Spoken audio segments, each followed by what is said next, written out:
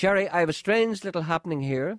There are a number of butterflies or moths in my house that are attached to a polished wooden surface. They're about 1 inch square, brown wing, then with a brown cream fleck, then cream followed by cream brown fleck. This is the first time these wee creatures have been here, though I've been in the house for 20 years. There's some odd things happening in the world today. Animal behaviour is very strange. There's all kinds of reports about all. Now, the geese is only the start of it. Yeah. Now there's everything's going haywire. I tell you what I first noticed. What? And we talked about this before. Uh-huh. I noticed that the birds, you know the birds? Yes. I know what birds are, yeah. They're no longer afraid of you. When you walk towards them, they just sort of look up at you and give you a dirty look, as if they say, "What are you doing here?" No, they don't fly away from you anymore. They'll walk in front of you. I walk down a laneway from time to time coming down here. Yes. And, and the wee bird would be up in the tree and he'd just flutter down in front of you and just stand there. Just brazen birds? And you have to walk around them. Have they got an attitude? There's a big wood pigeon. I think he wants to sort of stick the head in me. You know them? The big heavy chest that they have. Yeah. And he struts around the laneway as if to say, "What are you doing here, Kyle?" Brrr, brrr. What are you doing? Brrr, brrr. I see you speak pigeon. Yeah, Pigeon English. Listen, I wonder, now you had a similar experience with the cat. The animal kingdom seems to be turning on you. I think it's got something to do with electromagnetivity. Did you not find that? No. Birds? No, there's a crane that lives outside, a heron basically, Yeah.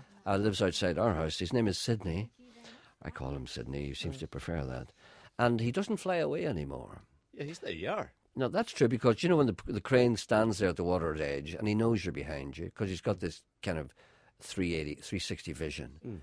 And when his head is really still, he knows he's watching you. You know that he's watching you. Yeah. And once you get to a certain, about like 20 yards, he's off. He's out of there. Yeah, it just lets you get close enough. Yeah, and then he goes. As if they say, "I'm not afraid of you." But now you can nearly go up and touch it. Yeah. It just stands there and goes, "Come on, bring come it on. on. Aye. Bring it on. That's right. Show me what you've got, white man." Anyway, that's good. Do you remember the time cows would run away from you in the field too? Now they come up to you and they say, just "Hey, turn what's around. cooking? What's cooking, guys?" What's going on here? What what's going on? What are you doing in my field? I was talking to the animals the other day. So? I was talking to sheep this time. Aha. I was saying, would you not get a toilet roll there, boys, and do something with yourselves? I said to myself, look at that wool there, for God's sake. Who would wear a jumper with that on it? I said to myself. Great shows last week, kid. Great shows which greatly aided the pound in its unfair fight with the euro and the dollar. The pound has rallied, yelled Tommy my cat. The dollar is holding its own. Brian Cowen, Angela Merkel, Nicolas Sarkozy, Silvio Berlusconi, and your man here. Your euro is taking a bit of a beating. Your euro is taking a hell of a beating. I clapped my hands, 2 Dutch lodgers I had recently taken in, and cried, my drawers are shaking. This great fiscal news has affected the pound in my pocket. Tommy my cat looked at me with a gormless look on his face, remarkably reminding me of Adrian Childs, and said, Britain owes a shed load of money, doesn't it? It sure does, I said. Billions and billions and even more billions. To whom or to who does Britain owe this money to? To the banks, I said.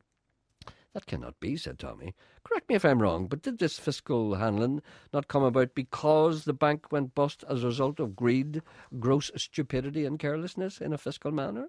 So how can we owe money to the people who got us into the mess in the first place?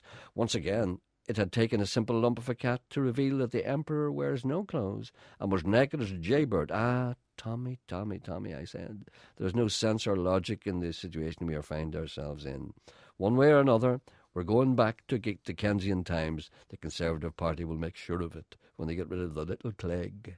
There will be small boys up chimneys. Once again we shall hear the cry of the knife grinder and the rag and bone man.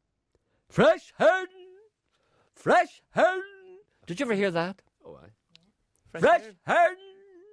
That used to be the cry one heard in the street. You don't hear that anymore. You hear, ah! Somebody being stabbed up an alleyway for drugs. It could be worse, said Tommy. Had we gone back to the 1970s, everybody would be wearing flared trousers. Release that fat obese guy! I yelled to a gang of hoodies who were pulling Stephen Nolan around Belfast in a cart. Tommy is not a plaything or a figure of fun. He is a man. Prick him. See how he bleeds.